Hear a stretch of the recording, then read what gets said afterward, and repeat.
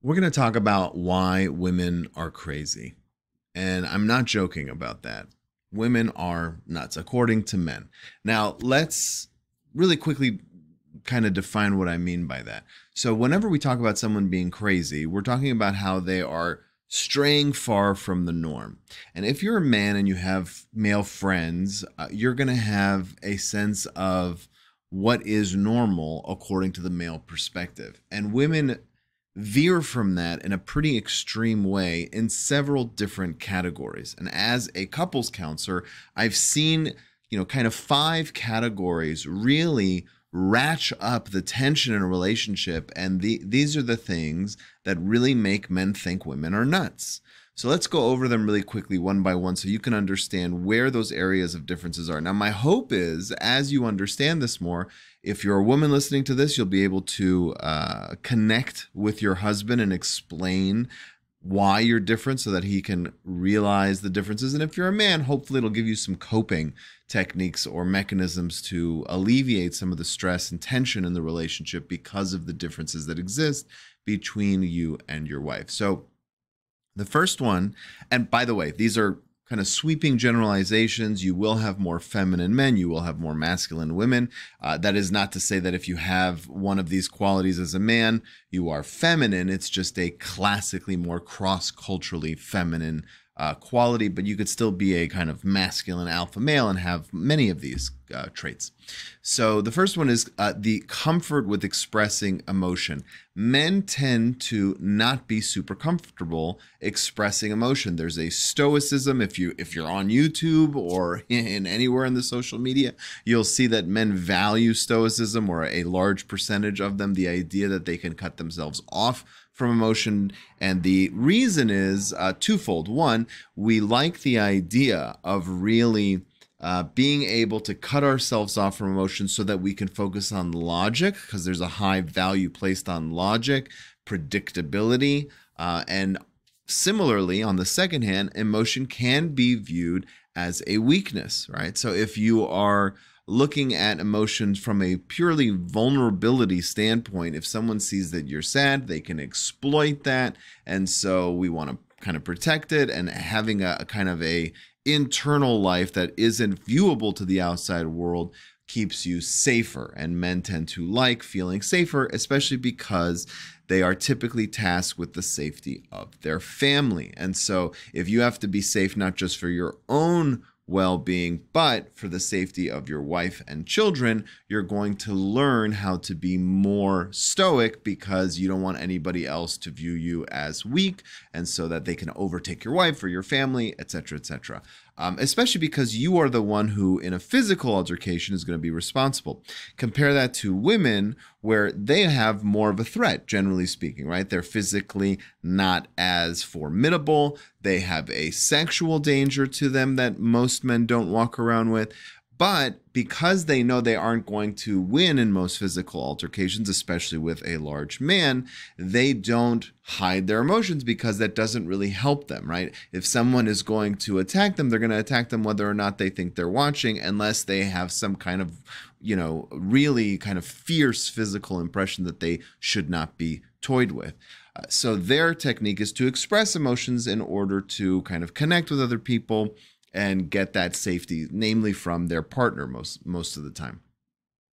The second way that men and women are different, and really kind of drives men up a wall, is that women tend to be more verbal, in the sense that they use communication, they use talking to build relationships.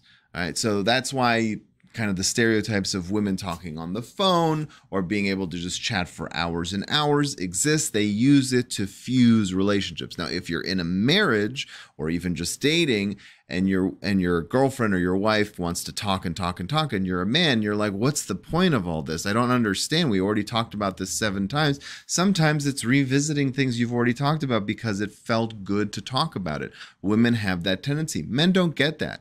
They think that it's insanity. I've even had a patient who said, I don't understand. Isn't the definition of insanity doing the same thing again and again and expecting different results? My wife talks about the same thing again and again and again, and she expects the conversation to go somewhere different, but it always ends the same, with me being grumpy because she's bringing up the same thing over and over again. Why is she not getting this? Is she insane? Does she need medication? He got really irritable. So it can kind of get a little bit edgy because men don't understand the point. And confusion to men in this regard is beyond irritating. It can be maddening because they don't like the idea of not understanding. So hopefully, if you understand, you're talking just to connect, that kind of adds a bit of an anchor to why that conversation's even taking place. So the third one is what the stress response typically is for men and women. So men have a very simple fight or flight response when it comes to stress. Occasionally they have a fix, so fight, flight, fix, or sometimes freeze. But it's very kind of animalistic. Different parts of the brain are signaled. You're in stress mode, and they all communicate with each other to go get out of here or fight. And it's very straightforward. Now, if you are in an actual life and death situation, or one where there's serious physical or even financial harm, that's great, because you need to act quickly and decide whether you're going to fight or run away and kind of get safety.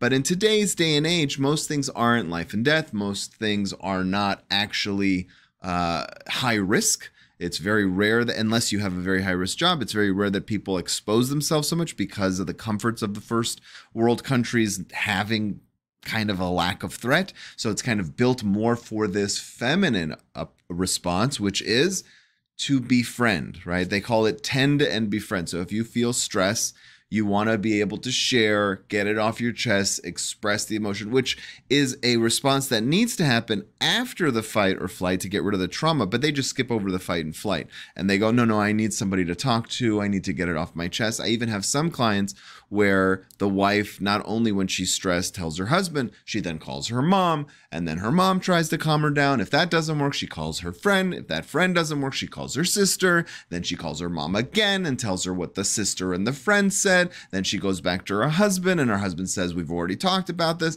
Then she calls her mom and says, my husband is so rude. And then she calls her sister and says, my mom said I should do this with my husband. What do you think? And then they conference call, right? So there's this tendency to constantly want to really talk about it till the nervousness calms down. And that's connected to your neuroticism, right? Women tend to have a higher sense of neuroticism, which is that kind of threshold for pain and whatnot. The fourth one is risk aversion, and women tend to be less risk averse than men. And you see this in couples counseling, very pronounced in the field of business, right? So if a man wants to make an investment, take some risk, and actually try to earn some extra income, or do some marketing, or try on some salespeople, whatever it is, right? They are more likely to say, we got to take a shot. We got to do this. We might lose everything, but we have to, right? There's that pressure to provide financially that kind of offsets the risk aversion, so that they say they need to, right? Whereas women are much more conservative. You see this definitely in the investment world. If you talk to financial advisors when they deal with single men and single women, different profile overall of what kind of investments they want to make. And so this risk aversion can also drive men nuts, right? Because they'll say, I don't understand. She thinks we're going to, put our money in a 2% or a 5% interest-bearing account and suddenly be rich. It never works that way. You have to take risk. And the web's like, no, I don't want it. If he's going to spend the money, I'm going to divorce him. And it can really ratchet up to that high, and it drives men insane. They think the wives are crazy. Like, don't they see the math that we'll never reach our financial goals? Is she crazy? Right? Men get just completely turned around by the lack of logic, and women have a risk aversion that's stopping them from talking from on a logical level. It's a different part of the mind. It's the kind of the emotional mind that takes over, not the logical mind.